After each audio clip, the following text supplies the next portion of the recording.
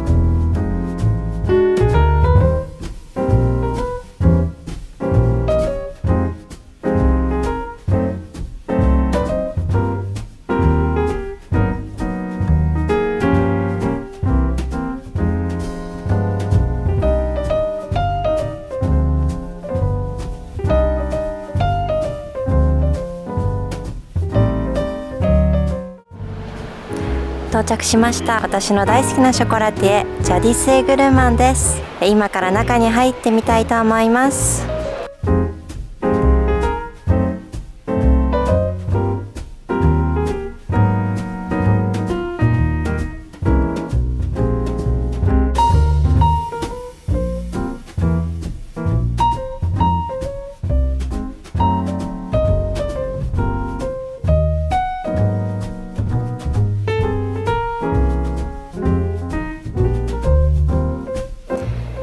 お店の中に到着しました。私の大好きなチョコレートがたくさん並んでいます。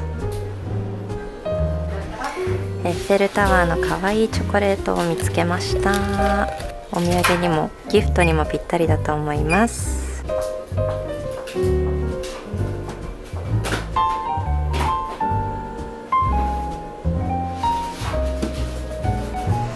秋らしいデコレーションがとっても可愛いんですけれども、チョコレートも葉っぱの形になっています。秋仕様です。とっても可愛いです。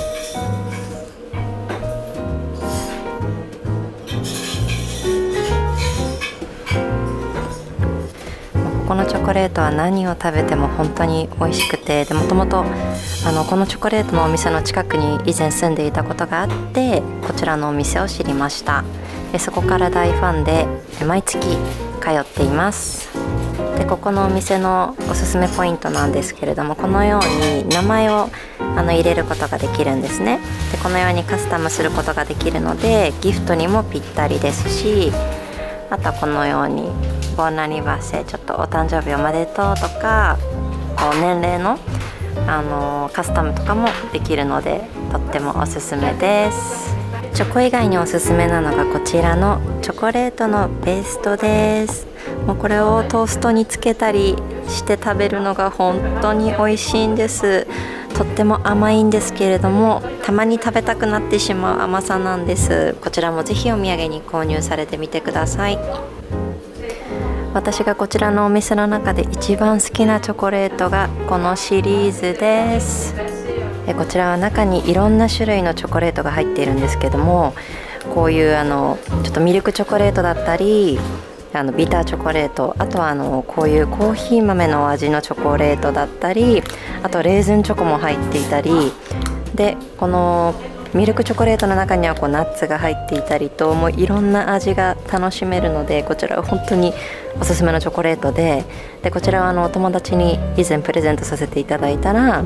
もう皆さんとっても喜んでいただいて、こちらのチョコを買うためだけに日本からパリにいらしてくださったマダムの方もいらっしゃいました。こちら本当に美味しいのでおすすめのチョコレートです。今回もこちらを購入したいと思います。今回はこちらのサイズのものを購入したいと思います。もうすぐハロウィンということで、お店の中にハロウィンのコレクションのチョコレートを見つけました。こちらのオレンジ色のチョコレートはオレンジ味だそうです。とっても美味しそうです。私もこの中からちょっといくつか購入してみたいと思います。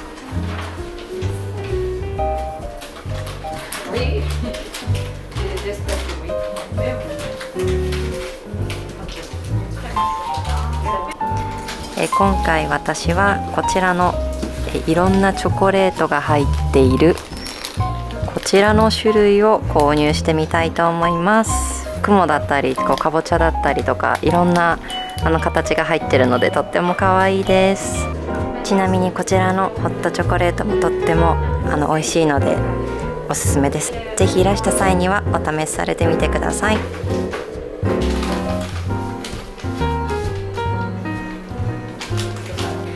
今店員さんに教えていただいたんですけれども、こちらのお店でとっても人気なのがこちらだそうです。こちらは中がオレンジピールのチョコレートとなっています。外はダークチョコレートになっているそうです。とっても美味しそうです。パッケージもオレンジ色でとっても可愛いです。あとこちらのシャンパンの形になっているチョコレートもギフトにとっても人気だそうです。オリジナルの商品だそうです。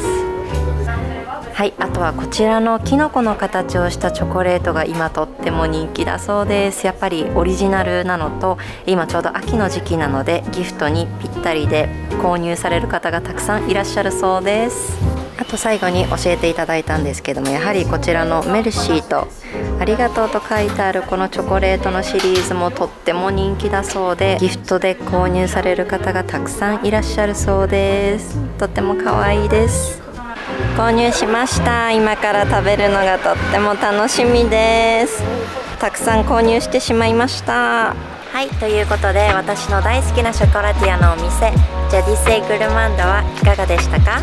もう私はこちらのチョコレートの大ファンなので、お家にあるストックがなくなると絶対またこちらのお店に買いに来ております。こちらをよくお友達のお家に行く時とかにもギフトで持って行かせていただいてるんですけれども、毎回皆さんに喜んでいただいているチョコレートです。皆様もぜひパリにいらした際には訪れてみてください。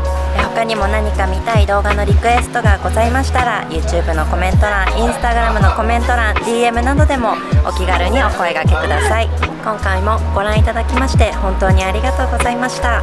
よかったらいいねを、ラブなら登録をぜひよろしくお願いいたします。それではまた次回。アビアント。